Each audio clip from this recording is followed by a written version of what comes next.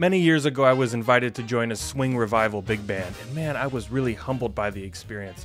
I struggled a lot to keep up with them for quite a long time. I want to share some of the things I learned along the way so someone smart like you can pick it up way faster than I did. The early 90s introduced a swing revival, which brought back the music from the 1930s and 1940s and made it mainstream in popular culture again. I was in middle school at the time, and I was really focused on learning how to play boogie-woogie piano. I thought that would make the girls love me. But turns out the girls actually like the underground punk rock scene a whole lot more, and that just wasn't my jam. But all that changed when I discovered a new band, Big Bad Voodoo Daddy.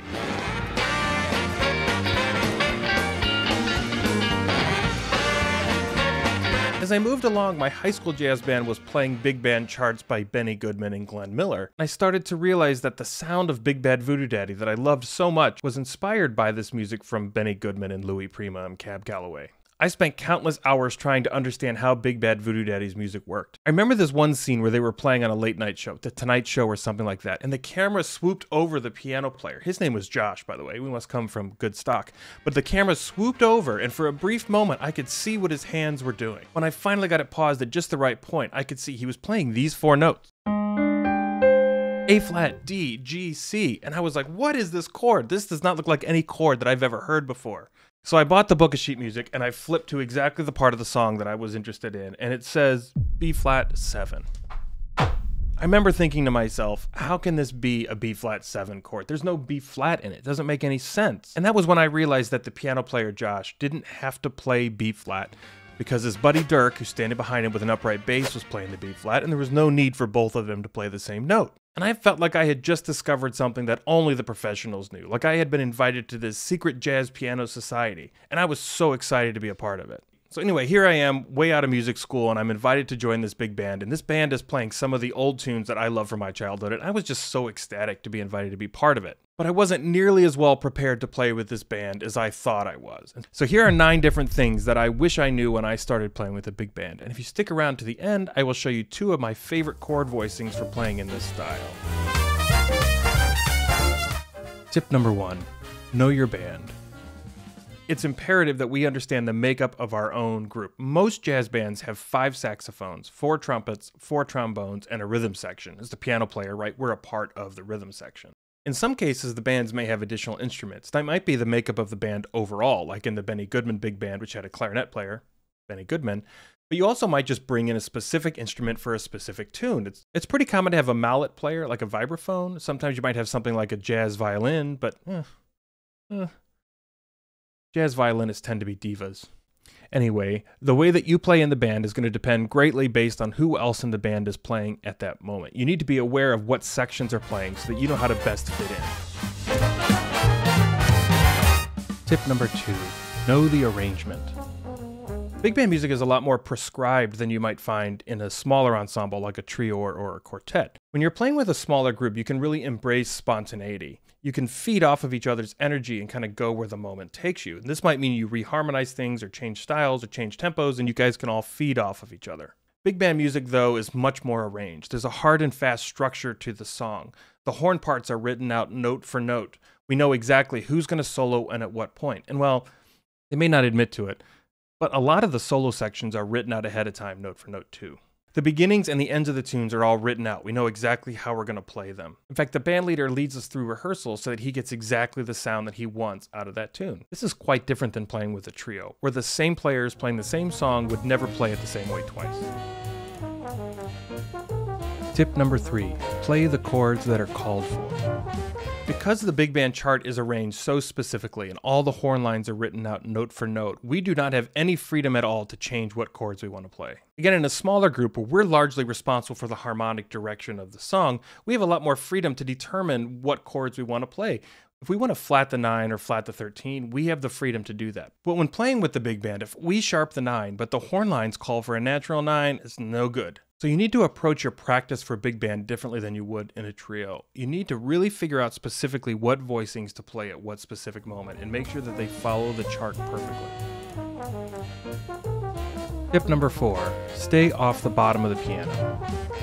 Unless it's your turn to solo, there's absolutely no reason for you to be playing in this low end part of the piano. The bass player who's standing next to you, who's probably playing with an amplifier, this is his domain. Don't intrude on it. And that's not to mention the bari sax and the lower trombones who are also playing in this register. This is not your job. Stay away from this part of the piano. Tip number 5, play in the right registers and at the right time. So while we're not playing down here on the bottom, there's plenty of room for us to play up on the top. But we have to be a little careful because the alto saxes and the trumpets are playing up in this area and we don't want to clash with them either. Oftentimes, while the top end is being covered by all those other instruments, we may decide to play very little. When there's a gap between the phrases, that's our time to shine. We can put in a little fill, put in a little chord, make sure we don't step on the horns. Tip number 6, know your role and when to step back. In some big bands, the rhythm section can get pretty large. We're obviously going to have a drummer and a bass player, and we're going to have some kind of chording comping instrument, like a piano. We may also have a guitar. Sometimes you might have a vibraphone. I even played with an accordion once. So I would suggest you sit down with the guitar player ahead of time, you figure out who's going to play what section of each tune, and give yourself some signals that you can use to make some decisions on the fly. Tip number 7, be the rhythm section. When we play with a small group, we may be the only person outlining the harmony. Laying down the chords of the tune is a big part of our job, but that's much less important for us in the big band. We have 12 to 15 other musicians in the band who are playing arranged horn lines, and trust me, those guys are covering the harmony well enough already. Remember, we're the rhythm section. It's definitely important we play all the right notes, but that's not our main job. Our main job is to lay down the groove. The drums, the bass, the piano, the guitar, our job is to make sure that there's a rhythmic foundation beneath all of the horn parts. So when we practice, it's really easy to get caught up on studying the voicings to make sure that we play the right notes. And of course, you should do that. But don't lose sight of how important it is to practice rhythms. We want to be precise and intentional with the rhythms that we're playing. Tip number 8, follow rhythmic cues. So like I said earlier, big band charts are written out note for note, but that's not really true for us as piano players. We're going to get something that looks much more like a lead sheet that shows us which chords that we should be playing. But these charts also include clues as to what the rest of the band is playing so that you know how to play around them. And oftentimes you will see specific rhythmic figures called out for you to play. That usually means you're going to play some rhythmic unison line with the rest of the band. This is not a time for you to improvise or make up your own rhythm. This is the time for you to play exactly what the chart says, to play it note for note exactly as it's written. Tip number 9, comp behind the solos. During the solo sections, our job as a piano player changes entirely, because with most of the band sitting out quiet, we're essentially a small group again. So this is kind of like going back to playing with a small group where we have some freedom to improvise and comp behind the soloist. We want to follow the energy and the direction that the soloist is giving us and provide a good background for them. In these moments, we can feed off of their energy and create something spontaneous in the moment. We can have some fun here. At the same time, it's really common for there to be arranged horn lines that are going to come in during the solos. These might be as simple as just chord stabs that have been arranged in the band, or they might be whole melodic ideas that are used to transition you from one idea to the next. While you're free and you're comping, you got to make sure that you understand when those moments are going to happen and how to be a part of them.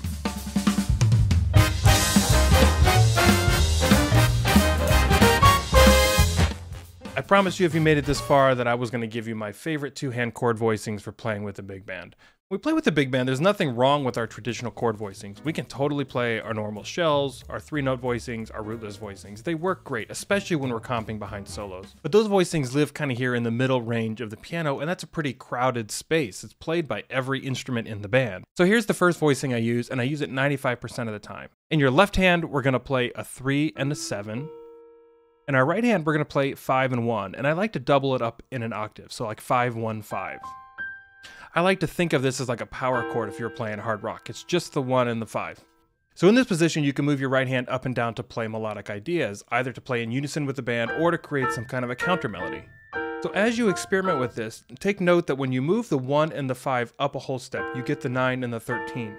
So this is a really easy way for you to get off the roots and play some more colorful notes. So make sure you practice all the inversions of these also. We've been playing 3 and 7 in a left hand, but make sure you can reverse those and play 7 on the bottom and 3 on top. The same thing goes with our right hand. We've been playing 5, 1, 5, but make sure you can also do 1, 5, 1. Being fluid in these inversions is going to give you a lot of freedom to move around and have good voice leading. The second voicing I like to use is a little bit more advanced. They're called Mantooth voicings, and they're named after this dude, Frank Mantooth, who wrote this great book called Voicings for Jazz Keyboard. These voicings are a little bit unique in that we form them from the top down. Each of these voicings has 5 notes in them. So to make a C major chord, we're going to start with the root on top, C major, We're going to come down to perfect fourth and add G. And we're going to come down to perfect fourth and add D. And these are the notes I play in my right hand. Below that, we're going to add another perfect fourth in our left hand. That's A. And beneath that, we're going to put another perfect fourth, which is E. All perfect fourths. To get minor or half diminished or dominant chords, the easiest thing to do here is just move the note that's closest to the right place. So in the case of our C major chord here, if we're going to play a C dominant 7, we're going to take our A and we're going to move it up to B flat. If we want to play C minor, we're going to do the same thing to the E, and we're going to move it down to E flat. So while these are called chordal voicings, they're not always literally perfect fourths, but they come from the major chords which are formed by perfect fourths. And once we kind of got this down, we need to learn a second variation of it, which works exactly the same way, but we just change what note we start on. So instead of starting on the root, we start on the fifth. After that, everything's the same. We take 5 notes that are all stacked by perfect fourths, and that's our major chord. If we want to play dominant or minor or half diminished, you just move the notes to their closest place. I don't want to give away all of Frank's hard work. You totally should buy this book. There's a whole lot more in here than what I just told you about. There's a link down in the description you can use to buy this book. If you buy it from there, the price is the same, but I get a little bit of a kickback. So it's a 2 for 1. You learn how to play some jazz and you help support my hard work here on this channel. Now, before you run off to your piano to woodshed this, you should watch this other video I put together for you on spicy dominant 7 chords that every jazz piano player needs to know.